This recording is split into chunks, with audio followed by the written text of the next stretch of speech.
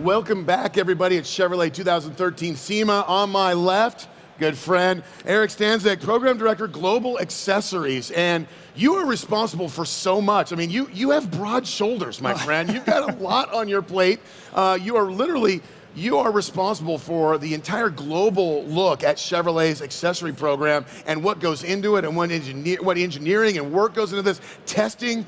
You also got a kind of a cool job for one of the reasons. You get to break stuff until you make it better. I mean, that's got to be a cool part. But let's first talk about how important the accessories are to the Chevrolet Performance family and just the Chevrolet family at all. Oh, they're extremely important. We want to use accessories inside the company to enhance the Chevrolet brand, to enhance the vehicles that people pay good money for, and we certainly want to make sure that we're providing quality products for the buyers who basically want to make their vehicles look better, personalize them, perform better, or give it more capability. Well, you think about that, it's the essence of this entire show. You think about the original guys who started SEMA Show, and it's one of the questions that always gets asked.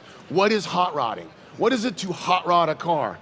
And you are directly responsible for letting people do that at a Chevrolet dealership or out of the performance catalog, because you get to, and this is my answer, not everyone's answer, but my answer is to take something that I have, my car, my truck, my SUV, and make it my own by customizing it to my taste and what I want to see in it, whether it's a crate motor with more horsepower, fender flares, floor mats, whatever it might be, headlight bezels. This is one of the things that you, I mean, again, your shoulders are growing broader as we sit here, because you have the responsibility of giving people that opportunity, and I don't think people realize that's what this is all about. This is what SEMA is all about. Well, the one thing that we try to differentiate ourselves in the accessory engineering team is we want to give people that capability to do that. We want to give it to them at an OEM quality, and that's what really separates us from a lot of products people can buy to put on their Silverados or Camaros or Corvettes or Sonics. They get an OEM grade part from General Motors. Chevy accessories are genuine. We, as you mentioned, we design them, we engineer them, we test and validate them, and then we back them with a warranty. And that's what I'm very proud of, is people buy our products and they know they can count on the quality that they deserve when they buy it from a Chevy showroom. Sure, let's talk about the research that goes into some of these things. We were talking earlier about, you know, I wondered, these are questions I want to ask. I mean, personally, I want to know this because I want to know, when you pick a plastic at a grade level, or an aluminum at whatever, you know, thickness, density, whatever it is that you're looking at, how are those choices made? I mean, what kind of research goes into this stuff? Well, we have over 100 years of engineering history in our company, obviously, and with that, we've built up a tremendous knowledge base about material, integration, the selection of engineering solutions that we have, and we've built up what we call effectively best practices, and all of our engineers use those best practices as a guideline when they're considering a part or a solution. And that's how they basically pull the knowledge of 100+ years of engineering into what they do on a daily basis. But we don't stop there. We constantly challenge ourselves. Just because it's identified as a best practice, material application, whatnot, we're constantly asking ourselves, can we do better? And that's how that allows us as an engineering team, as a design team, and as a complete organization to stay on the cutting edge rather than just following the trends. Let's talk about the part I really want to know. And if you have jobs open in this department, please will you hire me?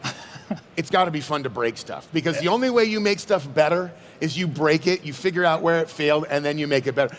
Once in a while, I know that this suit is beautiful, but once in a while, you put on the work clothes and got to get a chance to go and break some stuff with guys, make it better. Well, I'll tell you, it's interesting. We hear a lot of terms like testing, and I like to tell people we actually validate when we break stuff. What that means is we do our testing typically in math models, meaning on the computer. We run iterations digitally so that we can minimize how much hardware we actually have to test. And then we do put it on test. We're just basically validating our design. We've theoretically created the part in math. We've tested it with a lot of math models and a lot of long data collection over time.